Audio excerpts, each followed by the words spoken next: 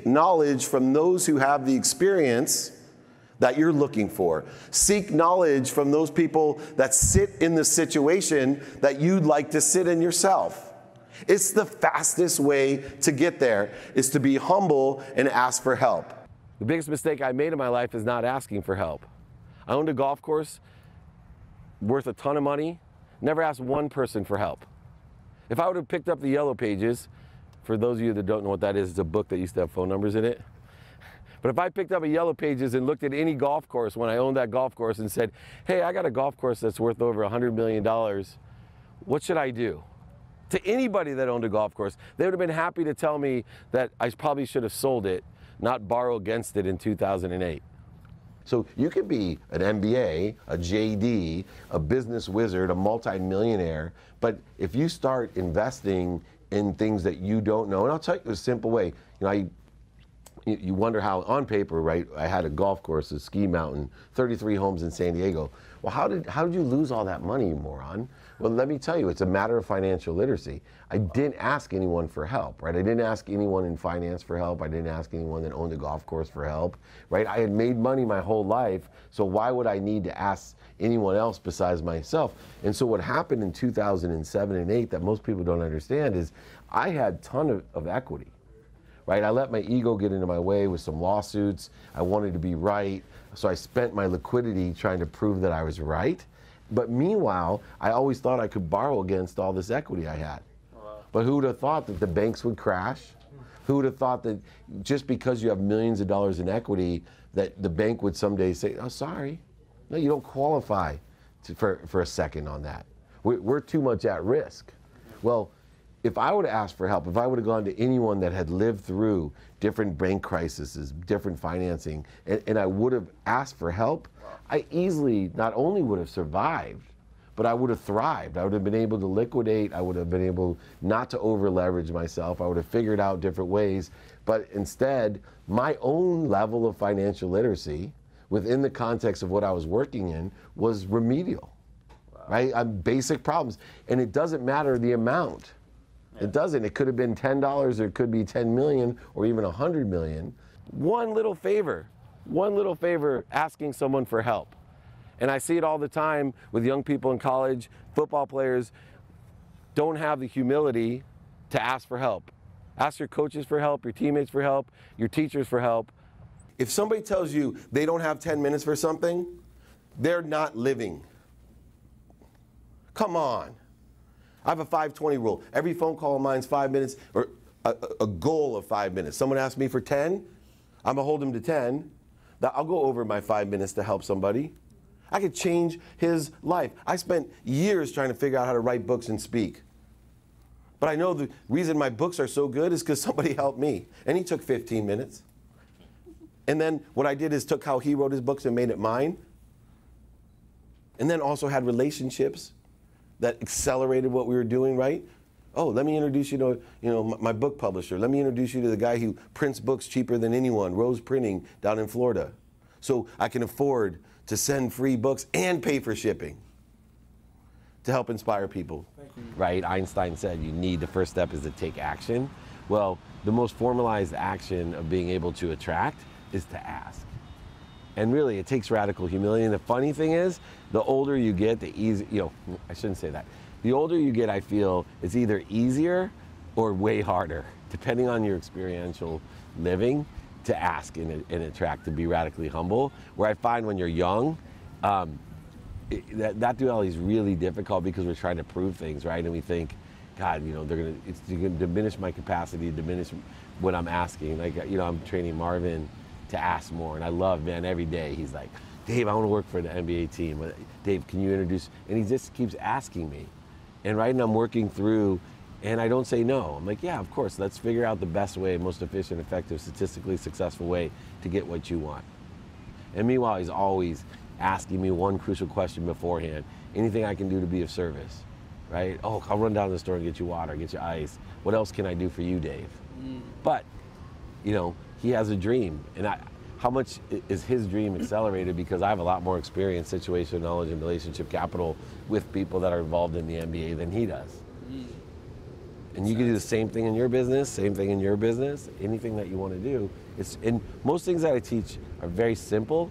It's a matter of discipline, consistently every day, persistently without quit, enjoying the pursuit of your potential. We live in a universe of more than enough. You have more than enough of everything. But a lot of people think they don't have enough. You're looking for more. You have to focus on what you do have. So if you're fast, focus in on that. If you're strong, focus in on that. If you're a role player, focus in on that. But don't quit. Hit it every single day and be honest with yourself. Illuminate what you don't do well and ask for help. One of the things that I believe is you always need 3 mentors. People that sit in the situation that you want to be in. We need to find 3 people, no matter what our age is, no matter how old and experienced and successful we are, we need to find those 3 people. When I wrote my book, I didn't know anything about writing books. But I knew that Think and Grow Rich by Napoleon Hill was my favorite book. When I was making money, I would read it, and I felt like every time I read it, I made more money. Has anyone read Think and Grow Rich? Napoleon Hill? I highly suggest it. So instead of being the old Dave, I'm going to write a bestseller by myself and be one of those people like some of my friends that are still writing their bestseller. I'm 8 books in. I have a McGraw-Hill deal. And all I did was went to Napoleon Hill Foundation, tell them that Think and Grow Rich is my favorite book, and can you help me write a book like that? Something that's inspirational, aspiration, and practical. Something that lives by the laws of the universe and the laws of Goya. And literally, with a little bit of help, they helped me write a best-selling book my first time. And they continually help. This is what happens in the universe. When we're afraid of something, when we're not radically humble, it's like looking over a ledge. And we're focusing in on, oh, I don't want to fall, I don't want to fall. And invariably, you fall. Because when you focus in on what you don't want, and you're not radically humble, you get what you don't want. So you fall off the cliff, and sure enough, you grab onto a stick, and you're hanging there. And then what do? We look up and say, is somebody up there that can help me? I'm a victim. Is somebody up there I can help you? And there it is, God or the universe, whatever you believe in, says right away, I'm here. I'm here to help you. Just let go. I'll catch you. And so what do we do invariably without radical humility? Hold on tighter, look back up and say, anybody else up there that can help me? And then we wonder while we keep falling off the ledge and feel like we're hanging on to a stick. You want to know the definition or example of radical humility? Somebody that has the ability to let go and know that they're going to be caught because they live in a world of more than enough. We just aren't smart enough to know what that is. We just have to trust it. And when you're radically humble, you're able to trust it. When I wanted to do a TV show, first I had to pick the right star, so I picked Dawn LaFrida. That made my TV show. Got to catch it. She's incredible. But I didn't know very much about TV shows, so I went to the producer of Undercover Boss because I loved that show. And I went to a director that did 20 different shows. And I asked for help. Ask for help. Live in a world of that radical humility which comes with being of service. Because when you're of service, it makes you feel good not only to give, but to ask back for your 20. I didn't give my $20 away. I kept it. And you can do that in your own lives, your own businesses, your own family. Whether you play offense or defense, how many times do we let our ego get in our own way? We don't have the humility to ask for help, right? We're trying to either do too much or too little. Just do your job. Be part of the team. It's a collective belief. People that are afraid to ask for help or aren't radically humble, I just encourage you to do one thing. Reverse the paradigm to yourself and think to yourself, number one, if somebody came to you and asked you for help with something you were capable of doing, right? If you're capable, won't you do it? Would you? Of course you would. So why would anyone else? And two, how would you feel? How do you feel when somebody asks you for help and you're capable of helping them? I can't think of a higher vibrating truth in the world than when you're able to help someone that needs you. Pleasure. It's pure truth. It vibrates the path. And yet you're now denying right? You're not giving the gift to other people by providing them that humility of asking for help and expending what they have, providing value. You're giving them a gift, because every person you allow to provide value creates a void that the universe now fills for them from somebody else. For example, let's just start for me, right? I could ask all five of you guys, you've taken the time to be here, how can I be of service, right? And so I ask you for the first question, maybe you next and Lawrence next, whatever way. But two, can you guys help me?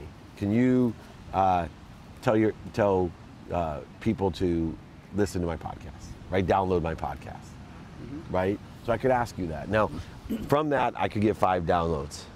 Could you also, do you know anyone else that would like to download my podcast, or that could help me get people to download my podcast? Help me and, find the biggest influence that you know to help me get more followers? Simple ask. Well, you all have asks in your life that are just as simple as that can have a significant difference. But if you get in the habit of doing that in person, on the phone, via email and social media, in 1 week, I'm making 28 asks, but it's only taking me literally minutes of time in a day.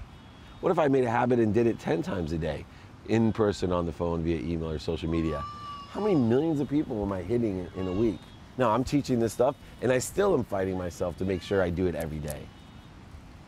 Right? Every which way. So what do I do to check that? I'll go into my emails all the time and look at my sent box and go, how many asks do I have? How many people am I asking, can I be of service? Can you help me with this? Or do you know anyone that can help me? Yes, sir. I sent you the DM. Yep. I need help. Yep. I've been trying to write this book and do more public speaking. I do it now, but whatever I need to do to get 10 minutes, 15 minutes of your time for me is traveling. I'll do it. I just need to carve out that time to pick your brain, share a little bit of my story, and get your help to get my career and my personal life to the next level. Answer is yes. Yes. Colleen in the corner will schedule that for you. Please listen to what he just said. That's how you ask for help. Wow. Right? I need 10 minutes of your time. Right? Show the respect that, people ask me all the time, hey, can you invest in my company? And they write this long, long thing that doesn't belong on text or LinkedIn or anywhere, even email. And my response is always, send me a business plan. But yeah, I've got to see, there's a billion great ideas out there, but I want to see a plan on how to monetize it, how to make money from it. And that's what a business plan does. And I'm happy to help you. I got to tell, I don't have a business plan. Here's a template. This is one of the best ones that I've seen. There's always a help. That's how you ask for help. And extraordinary, I had a girl come in here yesterday. She's changing schools, and she needed help.